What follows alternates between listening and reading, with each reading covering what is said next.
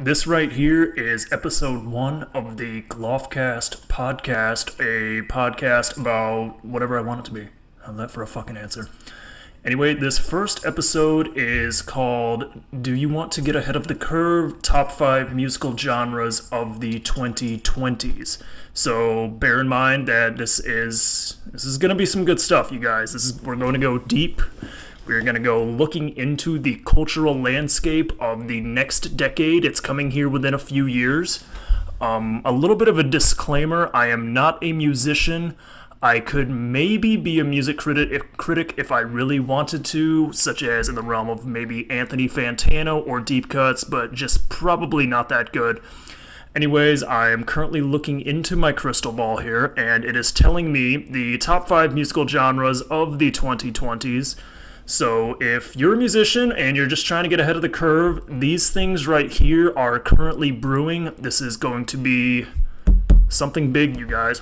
So tell your friends, get producing, get creating some music, because all of this is going to be big in the 2020s, and it is currently brewing. If you don't believe me, whatever, that is your loss. So without further ado, this is not going to delve too deeply into any of the musical theory behind these genres, although it may scrape it, but rather it will talk about how these genres fit with regards to the cultural landscape as a whole. And so, without further ado, the top 5 genres of music of the 2020s.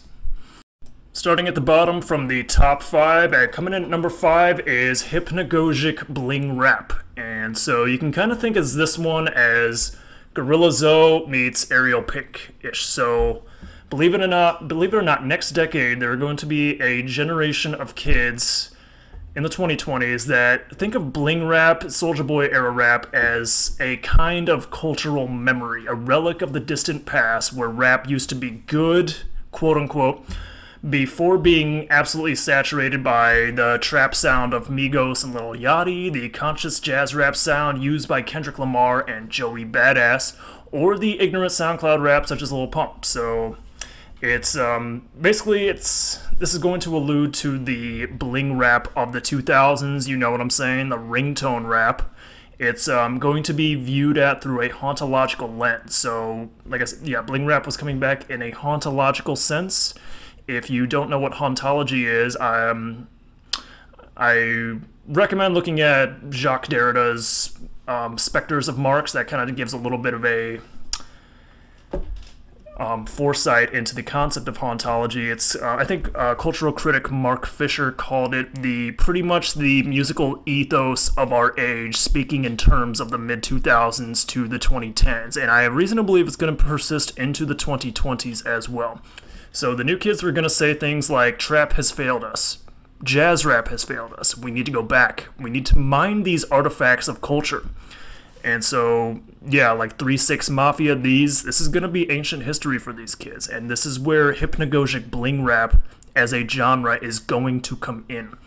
So this genre is going to allude to a post-9/11 yet pre-recession world where the idea of status will be and reconstructed through ironic utilization of said status.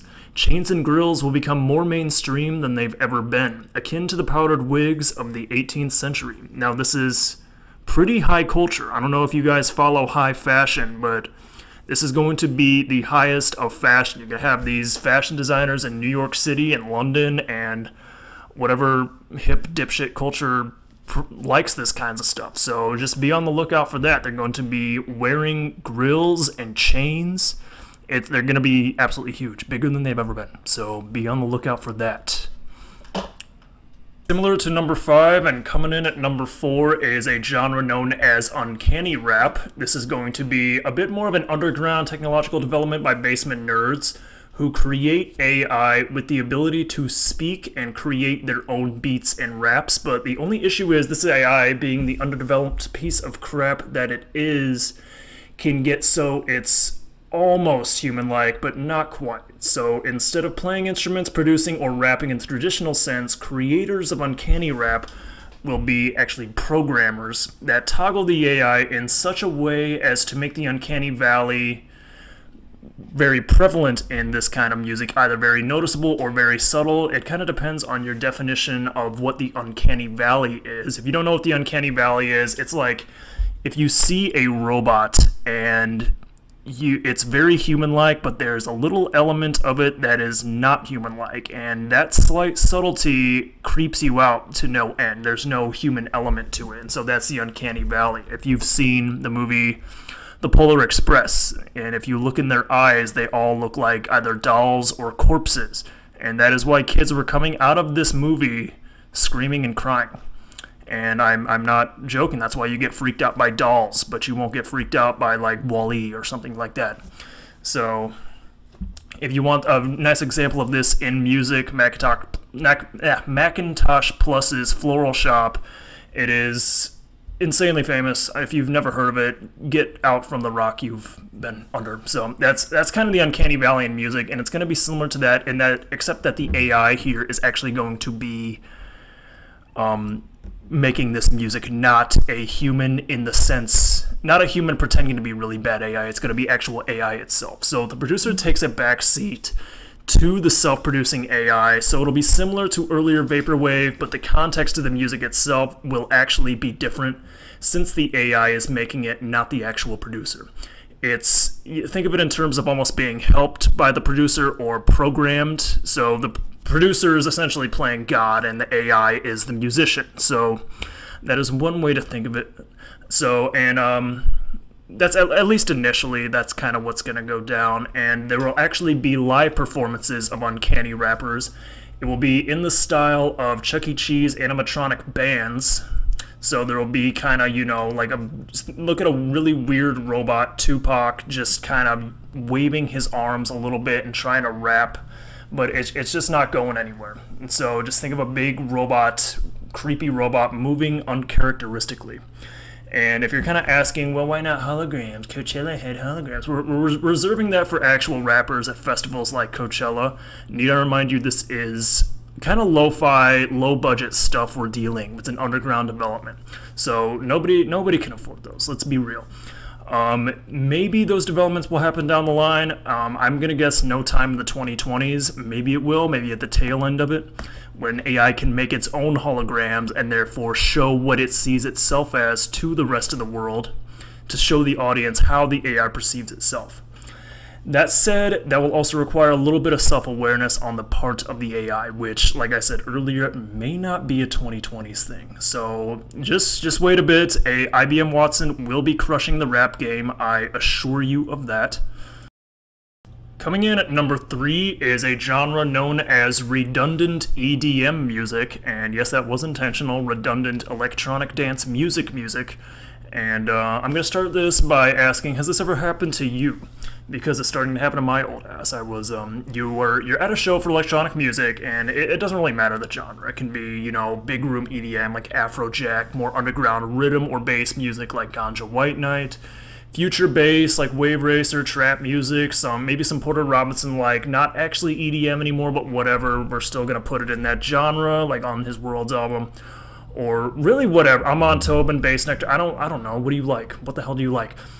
So the bass is coming, the beats are coming, and you are dancing. But eventually, part of it all starts to sound similar, which it doesn't actually lead you to dance, but instead you just kind of sit in the crowd like some sort of jackass, pondering the decisions you've made in your life that got you to that point. I just went to 12th Planet recently with my girlfriend about a month ago up in Minneapolis, and that's kind of what I was doing for parts of it. It wasn't really, there was a lot going on, but eventually it all kind of blended together, and I was pondering my life up to that point. So maybe I'm just weird, I don't know. I think of redundant EDM music as the logical extension of the current dubstep rhythm community, applied in a more general sense. So think of jazz, think of bebop jazz and cool jazz. Kind of prior to that, there was swing jazz, which for all intents and purposes is like the EDM of jazz. What EDM was to electronic music, swing was to jazz. So maybe you don't agree with that. I think it's pretty accurate. So essentially, with the dawn of bebop, it eventually got so chaotic and stuff like that that it really was, you couldn't really dance to it. And so dancing with bebop took a backseat to either sitting or standing in the crowd, kind of stroking your chin and being a pretentious asshole, just kind of being like, interesting. And so that's kind of what redundant EDM music is going to be. So you're going to be at a redundant EDM show, indulging on whatever substances you like to indulge on, whether it's alcohol or legal marijuana or just plain life, and just pondering the meanings of life. So a lot of times these are really good for like ambient shows and stuff like that. So it'll be kind of flipped on its head a little bit. So the traditional drops of redundant EDM music songs will make up the majority of the song, as opposed to building up to a drop as we know it now. So it's going to be raising a question. What are the spots where the drops are supposed to go? And in that spell is going to be a calmer, more ambient spell will come in, where when the redundant EDM music drop comes in, you're just going to be pondering your life. And it's going to allow the listener to reflect. It'll be kind of like Strobe by Deadmau5. You're going to be listening to that, and when that drops at a rave, you just kind of think about everything that happened in your life that got you to that point, and maybe getting a little bit sad about it, but there's nothing wrong with that. That just means you're human. And with all of this being said, it's going to raise a humongous debate in the next decade of whether the term EDM should have the D dropped entirely. Well, like I said, stay tuned. I hope you don't plan on dying here in the next few years, because that'll be a hot topic in the coming decade. And I'm sure there's also a subset of you that may equate redundant EDM music as something similar to what Aphex Twin, Autechre, or whatever dope IDM artists that you like right now, or what they were doing a few decades back. To which I'm going to say, if we can rebrand French House by adding anime avatars to it and calling it Future Funk, why can't we do it here? So, checkmate, bitch. I'm just kidding, you're not a bitch, but checkmate.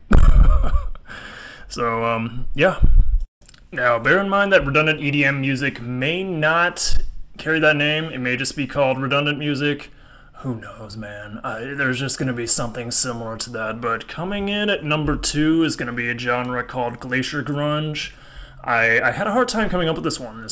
I had a few ideas, which I will mention in the honorable mentions. But number 2 is Glacier Grunge. So essentially, Glacier Grunge can be seen as the successor to the short-lived, maybe it's still going on, maybe it's just really, really small, Ocean Grunge movement, which itself was a spin-off of Vaporwave. So if you view kind of C-Punk, Vaporwave, Ocean Grunge as in terms of some sort of narrative within that realm, you can kind of think of Glacier Grunge as the natural successor to Ocean Grunge. Maybe it'll be like Glacier Pop or Glacier something, I don't know. It may just evolve to Glacier, who knows. So early Vaporwave, essentially it alluded to an overly consumerist, capitalist faux utopia where artists from the Ocean Grunge genre, such as Poseidon in Chains, allude to the inevitable destruction of that photopia, a world of post-Vaporwave pollution where the adherents face an unforgiving void of an ocean contrasted to Vaporwave's hyper-realistic appeal. So Vaporwave, it was really kind of interesting as it was a large experiment. It was kind of an intellectual movement forward in terms of, as opposed to a sonic movement. It was kind of a sonic development, but it was primarily in the first post-ironic music genre that was an intellectual leap as opposed to just a plain old sonic leap. So that was kind of interesting about that. It was kind of the ethos of the decade, in my opinion. So anyways, Glacier Grunge, within the confines of the Vaporwave, Ocean Grunge, Glacier Grunge narrative. So essentially, Glacier Grunge is gonna be, by definition, anarcho-primitivist. So Vaporwave viewed as an anti-capitalist or even Marxist genre. So Glacier Grunge, it's largely gonna be just anarcho-primitivism. So it may evolve, like I said earlier, it may evolve into just plain Glacier music, who knows? It is a musical allusion to subtle second chances. The rainbow over the flood. After God flooded the world, he sent Noah the rainbow as a type of covenant. So think of it in terms of that being an overarching motif. So it is elements of Glacier Grunge are going to be cynical sincerity, So it's going to be kind of icy and cold at times, but I mean, it's called frickin' Glacier. What do you expect? And it's going to be partially optimistic. Think of it, if you know ocean grunge, a lot of what characterized that was just a feeling of despair. So this one's going to be cautiously optimistic, cautiously kind of think of the ice age that happened after ocean grunge occurred. So Glacier grunge is going to have kind of a little bit of a light at the end of the tunnel. So instead of dwelling in the misery of traditional grunge, post-grunge, or ocean grunge. So 70% of Glacier grunge albums will feature a picture of Ted Kaczynski in some way, shape, or form, or maybe the first Joy Division album, or second Joy Division album, closer, who knows. So Ted Kaczynski and Joy Division are going to be two of the main motifs of the genre, at least initially, being an anarcho-primitivist genre. That's kind of to be expected in such a way.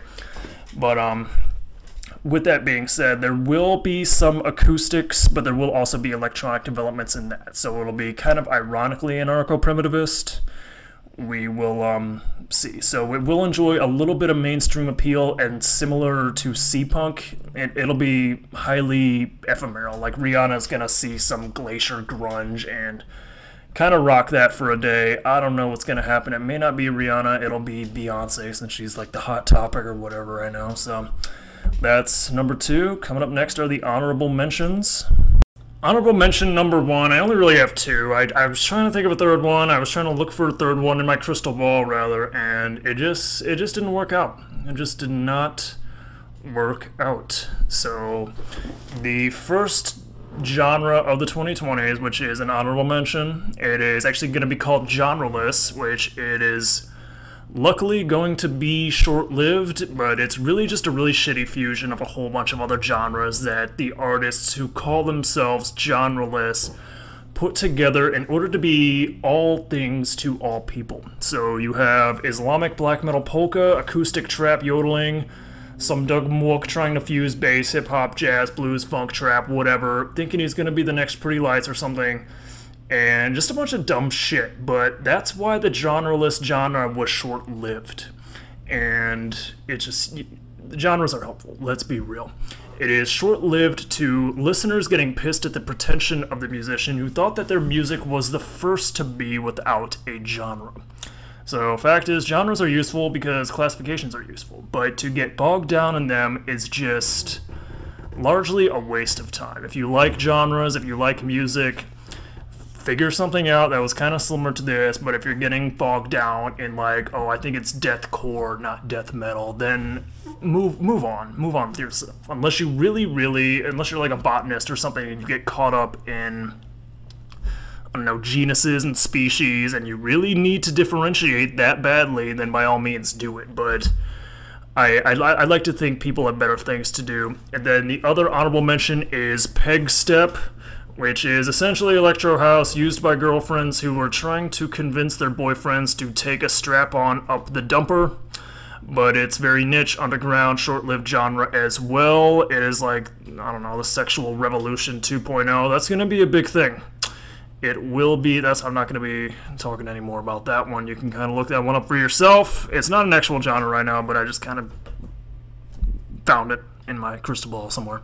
So those are the 2 honorable mentions. There were originally going to be 3, but the other one, the crystal ball, kind of clouded a little bit over. So we'll, yeah. And then the number 1 genre. The number 1 genre of the 2020s for music is going to be a genre known as meta-gospel. So despite its name, it will be a secular musical genre that is in the style with some pastiche, it's not going to be a mean one, of 19th and 20th century gospels and spirituals that will ironically place the focus solely on the performer itself, as opposed to any traditional theological implications, almost in a mid-90s Gallagher Brothers Messiah Complex stadium rock kind of way. So it will be akin to gospel music, where the focus isn't religious in a typical sense, but religious in that the gospel performer is being deified. So in a way, it's like the gospel of gospels or meta-gospel. So think of the dynamic between the metagospel performer and the audience as similar to several humongous early to mid 2010s EDM DJs, but driven to an extreme that is even more absurd than that. So the new metagospel movement will utilize the new technological developments of the late 2010s and early 2020s in it, whatever those may be, from a musical standpoint. But the true innovations with metagospel will be with regards to performances themselves. That's kind of a running motif of this top 5 list, is a lot of it's kind of more akin to performances themselves in context, as opposed to maybe musical innovations. So the post-metagospel era will see a large number of performers from different genres value anonymity in music over their egos. So if you know the DJ Marshmallow way, so he has a mask and nobody knowing, or at least supposed to know who he is, so that'll be it'll become a little bit more of the norm. You're not going to really have this, celebration. The performers are going to be a little bit more anonymous when they can get away with it. And so that's just kind of to protect their anonymity and to kind of keep the focus more on the music. So anonymity will be protected in more ways than just that. So if you look at like the dawn of social media and platforms like Twitter or Bandcamp or SoundCloud, musicians and performers are more accessible than they've ever been. So if you contrast this to like the 80s glam metal and hair metal, stadium shaking rock, where fame and inaccessibility were essentially synonymous. So it's kind of going to take that. So it's still going to, it'll be very interesting because they'll be inaccessible yet, I guess, anonymous. You won't really be able to kind of talk to them because they don't really want you to talk about them. It's just kind of that kind of development. It's kind of going to deter a few people away that otherwise would have just gone into it just for the fame alone. So metagospel takes the dynamic for a genre that didn't traditionally focus on that and focuses on that, and that being the huge deification of the performers in question. It focuses on that from a musical and performance standpoint. So it's the satirical predecessor to the ultra-anonymous movement alluded to earlier, before they kind of take the marshmallow route and hide behind stage and don't really want anything to do with their fans. That's kind of how it's going to be. So that is the number 1. And anyway, this is going to be the top 5, or this was the top 5 musical genres of the 2020s. If you're a musical producer, get on this and you will be the quote-unquote next big thing. This has been episode 1 of the Glofcast. It's kind of going to be a little bit of dumb shit here and there, but there's also going to be some sincerity involved with it. This was a very shaky first episode, but I did hope you found it I hope you enjoyed it, for fuck's sake. And, yeah, I'm going to try to make this a weekly thing. And, we're coming in hot at 23 minutes here, almost. 8, 7, 6. All right, thank you very much for watching. Take care. Bye-bye.